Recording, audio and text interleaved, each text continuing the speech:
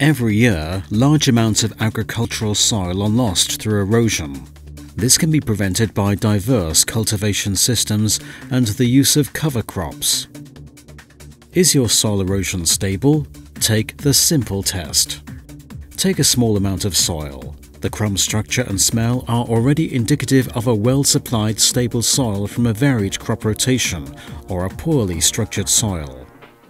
For the test, simply cut a large plastic bottle for each soil sample and place the upper part of the bottle as a funnel onto the lower part. Fill it with soil samples and press them down lightly. In order to simulate heavy rain, now the same amount of water is added carefully to all the bottles.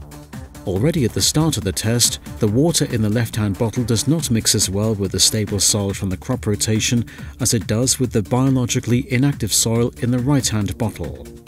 After a short standing time, the unstable soil is already slipping through the funnel.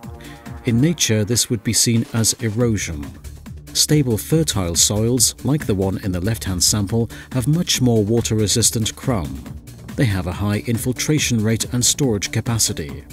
This means they can also withstand periods of heavy rain. Soil fertility is in the long term the best and most sustainable capital investment, which must be maintained and improved. TerraLife cover crop mixes are therefore especially valuable in this context. They can promote the functionality of the soil through their high species diversity with varying properties and effects.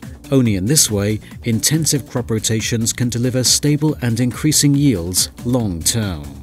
TerraLife, the special cover crop program.